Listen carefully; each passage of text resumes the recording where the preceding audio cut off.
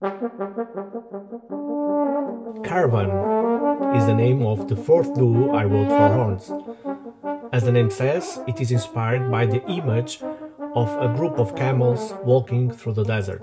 There are different moods, different tempi, so really try to use your horn with different tone colors to paint this image. On bar 4, the first horn has half stopped.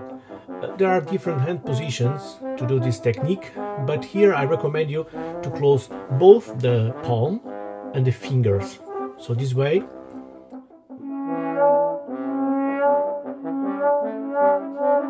you can perform a smooth glissando. Because of the scale I'm using in this piece, there are some passages where you have to play the combination of G sharp and A. So on those passages you could try to play them using G sharp, A,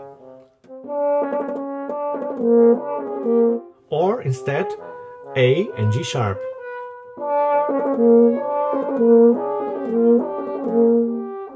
On bar 54 there is a small written cadenza, so if you want you can create your own cadenza.